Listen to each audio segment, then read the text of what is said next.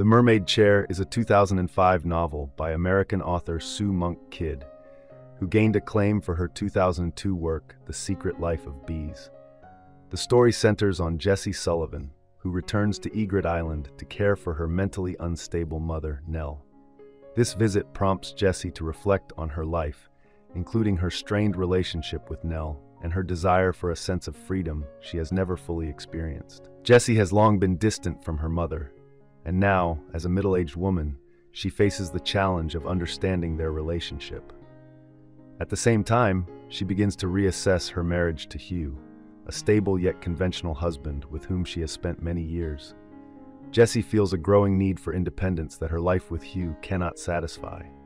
During her stay on Egret Island, Jessie meets Brother Thomas, a monk who is close to taking his final vows. Their connection stirs a deep internal conflict in Jessie, forcing her to question whether passion and comfort can coexist. Her introspection is further complicated by unresolved trauma surrounding her father's death, a tragedy that has haunted both her and her mother for 3 decades. Sue Monk Kidd often writes about characters whose lives are shaped by loss and transformation. While The Secret Life of Bees followed a young runaway finding refuge with 3 black sisters, The Mermaid Chair explores a middle-aged woman's struggle against the confines of her life. In both novels, the characters grapple with guilt over a parent's death. Jessie's father died in a fishing boat explosion, reportedly caused by a leaking fuel line, ignited by a spark from a pipe she had given him. This burden of guilt has weighed on Jessie for over 30 years. The catalyst for Jessie's return to her childhood home is a phone call from a family friend, informing her that her mother, struggling with her own demons, has severed her finger with a carving knife. Once back on the small South Carolina island, Jessie attempts to heal the rift between her and her mother.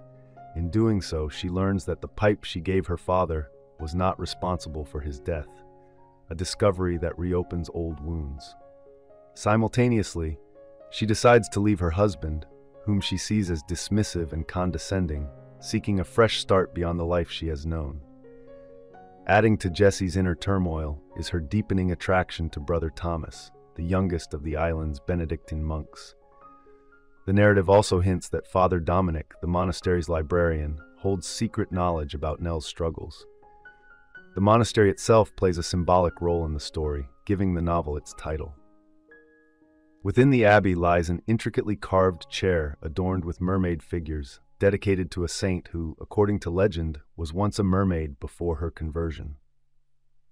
Both Jessie and Brother Thomas are seeking freedom from their restrictive lives, Jessie from her stagnant marriage, and Brother Thomas from the confines of monastic life. The story evolves into both a romance and a journey of self-discovery. While the comparison between married life and monastic vows as sources of entrapment can feel overly simplistic, especially within a narrative of love at first sight, The Mermaid Chair explores these themes with rich symbolism. Examples include Jessie's art, constrained within small boxes, and her husband Hugh's nightmares about the isolation of outer space. The novel became a New York Times bestseller and won the 2005 Quill Award for General Fiction. It has been translated into 23 languages. However, the New York Times offered a more critical take, stating, "The whole book revolves around spiritual replenishment born out of pain and sacrifice." Ms. Kidd has dealt more explicitly with such themes in earlier books, but in the remarkably literal-minded Mermaid Chair, they wind up abandoned. While Ms. Kidd seems to be sending her heroine on a daring voyage of self-discovery, she is creating a new route back to complacency instead. Ms. Kidd piles on the low-country ambience with Nelle's best friends, one of whom speaks Gullah, pelican watching, mud snails, and mermaid memorabilia. Indeed, the Egret Island setting is the book's most inviting aspect, but it too feels generic. If a computer had been asked to combine romance, spirituality, nature, tourism, and violent self-mutilation, it might have come up with something like this. I hope you enjoyed this video. Leave a like if you did, and be sure to subscribe. Thank you.